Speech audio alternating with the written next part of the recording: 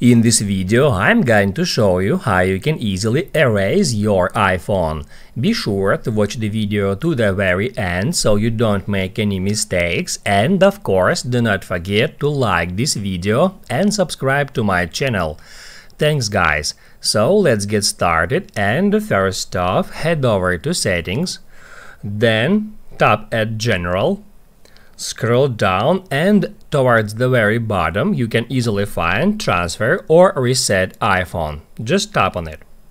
Then tap at Erase all content and Settings, and on the next step it will explain you what erasing process actually is. Erasing will sign out of your Apple ID and remove your personal data, so this iPhone can be safely traded or given away. The following items will be safely removed from this iPhone, like apps and data, your Apple ID, your Find My settings, all your payment methods, and eSIM if you got it.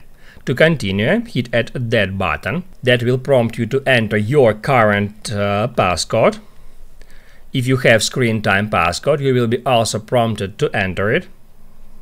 And on the next step, it will ask you if you want to make a backup of your data to iCloud. It says that if you erase now, you may lose photos and other data that are being uploaded to iCloud. To make a backup, hit at Finish Upload, then Erase. After that, it will start backing up your data to iCloud. You just need to wait for it to complete, and once it is done, it will ask you to enter your Apple ID password, and once you've done that, hit at Turn Off. And now it says, are you sure you want to erase all data? This cannot be undone. This will erase all media, content, eSIM and settings from your iPhone. You can choose to keep or delete your eSIM from this iPhone. If you don't have a SIM, you will not get this message. You will just be able to hit at Erase all data. But I can select between Keep eSIM and Erase data